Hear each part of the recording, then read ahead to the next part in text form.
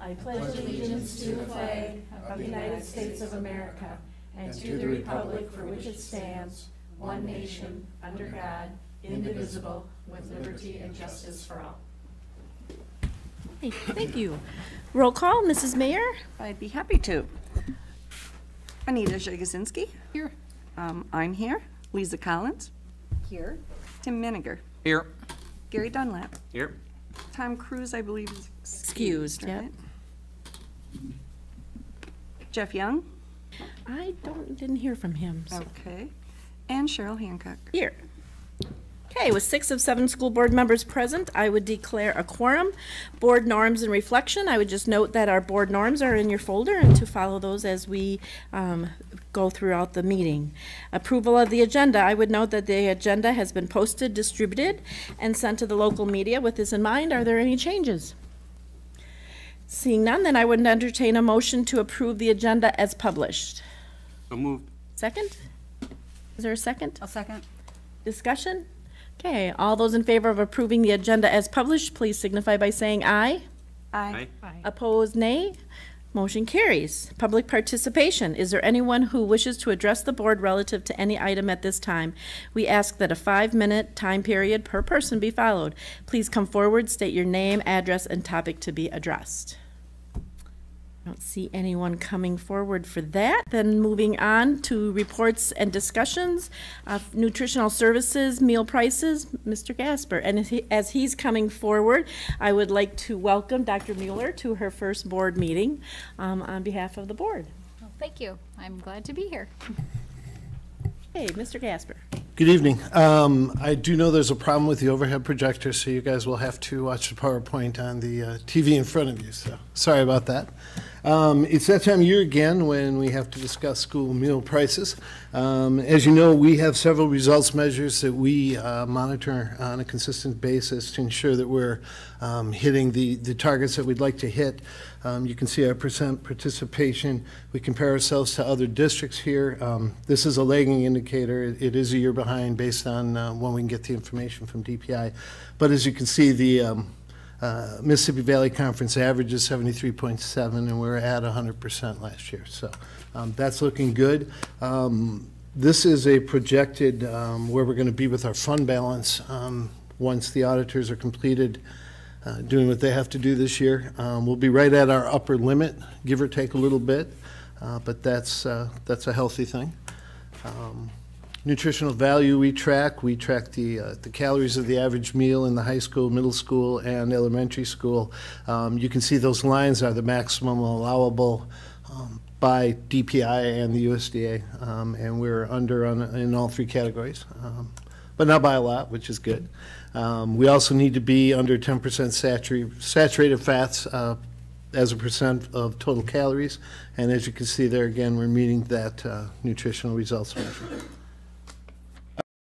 We also track local districts' pricing for breakfast. You can see with what we're going to propose here in a second, we will be 14 cents under the average breakfast charge for the Mississippi Valley Conference. And then at lunch, we'll be 7 cents lower after the recommendation that I'll be giving you here in a second. Just a couple reminders for you. The Healthy, Hungry, Free Kids Act of 2010 put in place a minimum meal price requirement. It's mandated. And basically what it says is that you have to charge, on average, the difference between a free meal reimbursement minus the paid meal reimbursement, which that number is $2.70 this year. Right now our average in the district was $2.51. So we're required by law to get up to that $2.70. However, we're not mandated to increase the meal price by more than 10 cents if we choose not to. And based on those results measures that you saw, we're proposing no change of breakfast. Breakfast is not mandated by the Healthy, Hungry, Free Kids Act as far as pricing goes, so we're going to stay at $1.50. And then for lunch, we're going to propose just the minimum 10% or 10-cent increase. So we would go from K through 5 would go from $2.35 to $2.45. 6 through 12 would go from $2.65 to $2.75. and then the adult meals will go from $335 to $345. However, we still believe that it's a very good value for our customers when you look at the pricing of the other districts and the different offerings that we have within our program. Any questions? Are there any questions? What is the penalty if we would not follow the Healthy Kids Act and not raise the 10 cents? I believe you would lose your funding, Okay. which would be over $600,000. It's a pretty steep penalty. It would not be a good idea. Okay. Thank you. Any other questions? Any other questions? Not after that one. Okay.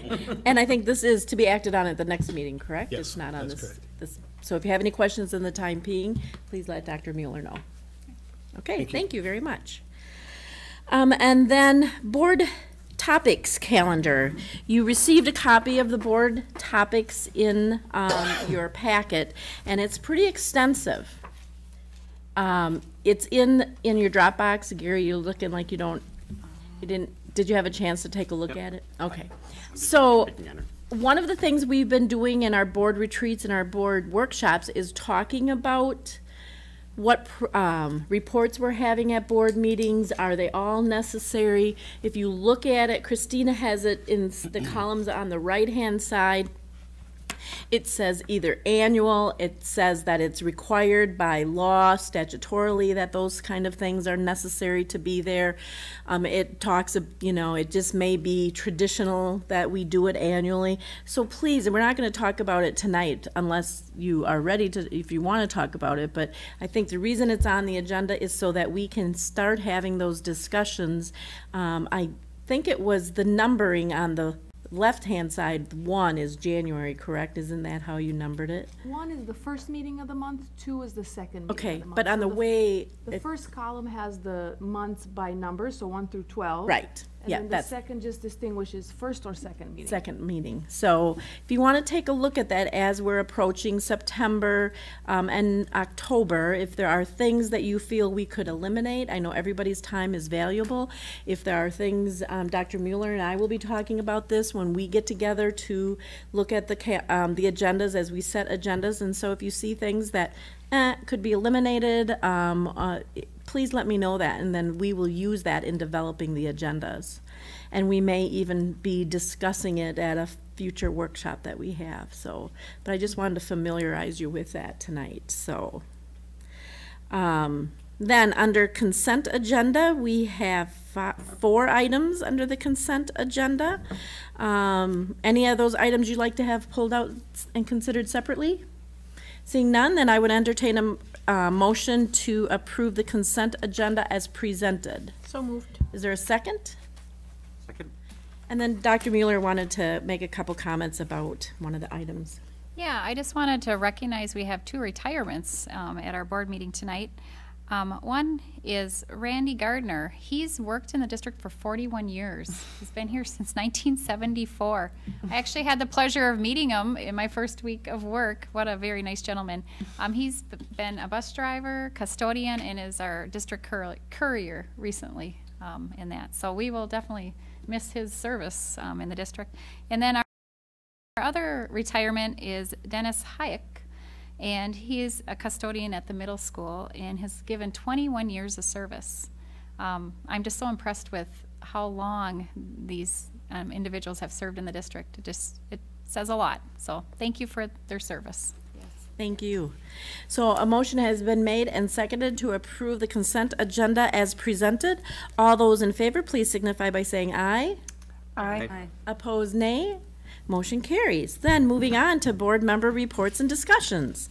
Anita Jagosinski. I have nothing because we have had no committee meetings. Okay, Kate Mayer. No, I take it back. Welcome, Dr. Mueller. Welcome to your very thank first you. meeting. I'm going to try to make it really short. So. Thank you. Anita's the queen of short meetings. Yes. You need to know that. She's got the record. Kate. Thank you to Nick Weber, who volunteered to serve on SALC. I look forward to him being a member of our committee. Condolences again to Ria Masak and her 2 children, Danielle and Alex. They lost Tom this past week, and so just condolences. And congrats to Mr. Gasper. The article about Mr. King and maybe he's gone already, but at least it'll be on the record, was again just full of praise. And it makes me reminded how blessed we are here with such unique, state-of-the-art, kind of untouchable projects. It's the model, not just in the state, but all around. So just congrats to them both. Great, thank you, Kate. Lisa Collins. Not much else besides also, again, welcome. Glad to have you here, Dr. Mueller. And I happened to go to a lunch at the Holmen Business Association this week, and I was surprised.